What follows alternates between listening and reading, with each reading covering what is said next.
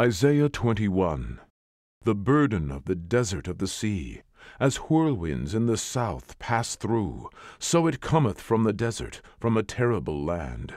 A grievous vision is declared unto me.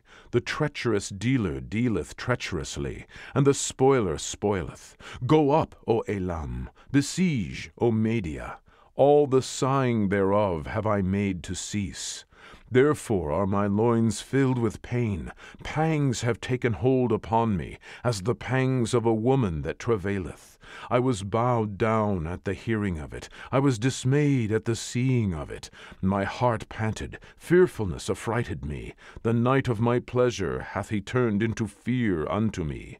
Prepare the table, watch in the watchtower, eat, drink, arise, ye princes, and anoint the shield.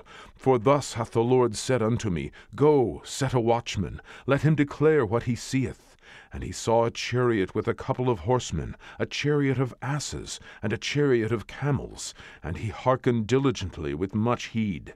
And he cried, A lion, my lord, I stand continually upon the watchtower in the daytime, and I am set in my ward whole nights. And behold, here cometh a chariot of men, with a couple of horsemen.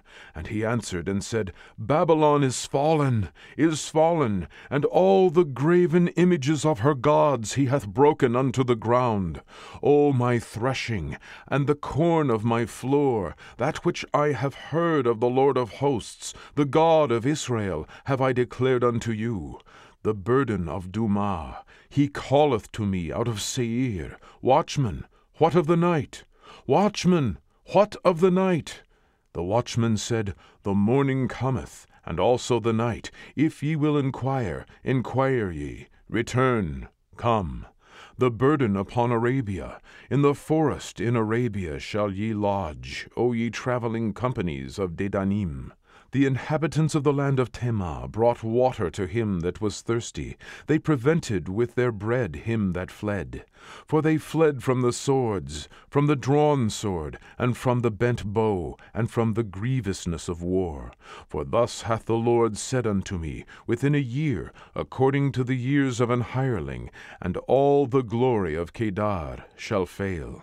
And the residue of the number of archers, the mighty men of the children of Kedar, shall be diminished, for the Lord God of Israel hath spoken it.